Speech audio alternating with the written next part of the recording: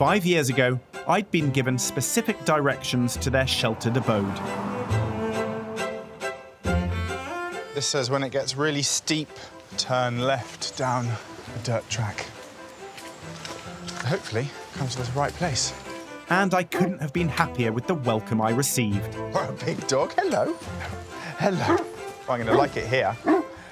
What a greeting. Good to see you. Hello. We're all pleased to see you. Oh, we're all pleased. Who is this then? This is Solomon. How old is Solly? He's 2.5. Sorry, not that I'm just focusing on the dog. I'm very excited to see you both.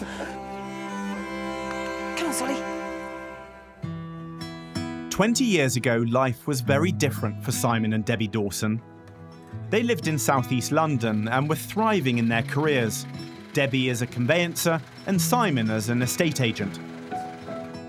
With solid jobs, money and stability, the future should have looked cosy for the successful young couple. But for Debbie, life had become a little too predictable. Desperate to break away from the monotony of the city, she plucked up the courage to pitch a radical idea to Simon, to give up everything and start a new self-sufficient life in the countryside. To her surprise, he agreed, and so began their journey to a new, wilder life. With little experience of living self-sufficiently, they sold their flat in London and bought 20 acres of disused agricultural land on a steep-sided valley in Devon for £50,000. Ten years after first setting foot here, their home was an off-grid static caravan. Electricity came from a generator, heating came from a log burner, and rainwater was harvested off the roof. But the magic of this place was what surrounded their home.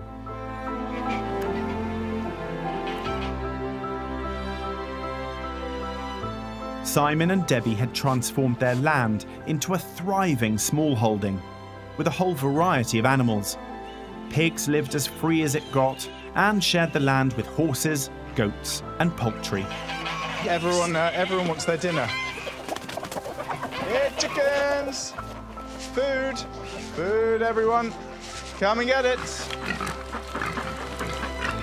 The Dawsons had seemingly created a rural paradise for themselves and their animals.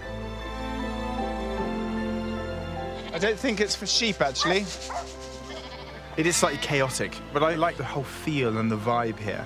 It has a very happy feel. Slightly reminds me of feeding time in my house with dogs and children, but it's just the eclectic mix of animals. It's brilliant. Bon appetit!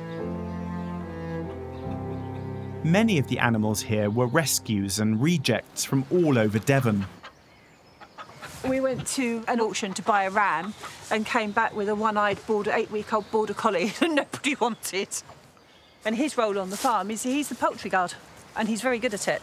Since he's been down here, we haven't lost anything to the fox. Simon and Debbie had built up a reputation for taking in waifs and strays, and these two recent additions had brought their livestock up to 138. Where have they come from? They've come from a lady that's died, so they need a new home. And is this quite common? You'll just get a call from a rescue centre saying we've got some ducks, chickens, geese... Pigs. Pigs. Anything and everything. If it needs a home, we'll try and, if we've got space, we'll try and put it up. I could sense the romanticism in this rural retreat. The animals that were rescued and permanently homed, as well as those that were bred as livestock, were living in a healthy and wholesome environment. One of the main ways the couple made money was through teaching organic courses. And on my last visit, Debbie was tutoring me on the intricacies of butchering. Now, this has been hanging for over a week, so it does lose some of the weight in the hanging process. But obviously it makes for a better carcass. You can see how dry it is. Yeah, very nice.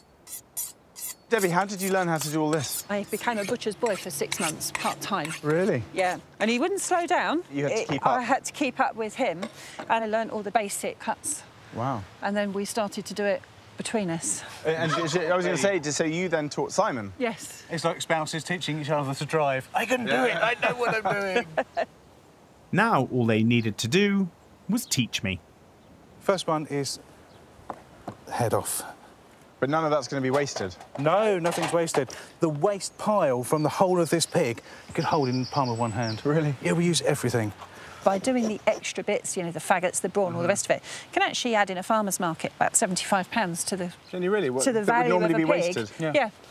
Next cut we want to do is separate the leg from the body. Straight across like that. Straight down.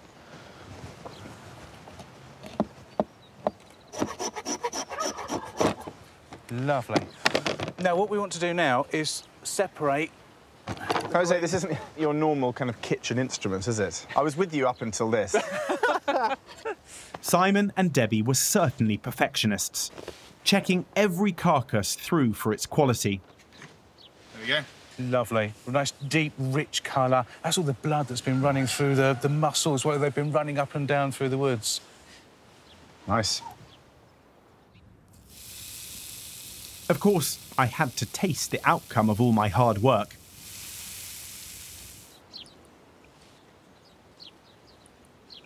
Wow. Why have we got this rich flavour here? Well, part of it is the breed, Berkshire breed. It's just about the porkiest pork you can get without it being gamey. And it's had by pig terms, a long life. So the breed, the environment, its feed and its age. Perfect. That's all you need. That's it. Well, let's get these chorizo So- sausages going.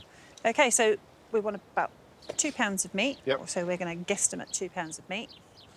So was it part of the plan when you moved here that you would start eating meat again, or did you just feel compelled? No, I think I stopped eating meat on ethical grounds because I didn't know how the animals had been treated in life and how they had been killed. And of course, once you start rearing your own, you know. There is something, for me anyway, almost primeval about eating it. It's very odd. You can almost feel your teeth grow. You know, you've gone back to caveman times, that all of a sudden you are eating actual proper meat, not something that materialised in a packet. It's safe to say my career as a butcher wasn't really taking off. So you need to guide your skin with one hand and push with the other. Whoa! Look at that. Oh, I see what you mean. You're guiding it. Oh, no. Well, There we go. there you go. We definitely got some sausage there. Look. Here we go. How's that? Lovely. Avoid that. It does look slightly dog-turdy. Sorry. Just gloss over that bit. Gloss over that bit. Don't worry about that. So now, just twist it, presumably. Well, you don't actually need to twist them. You make a sausage, let it drop. Make Oh, your just- next oh, yes. sausage, hold them together like this, twist, Oh, look at make that. your next sausage, pop it through, and then it's neighbour. Look at that.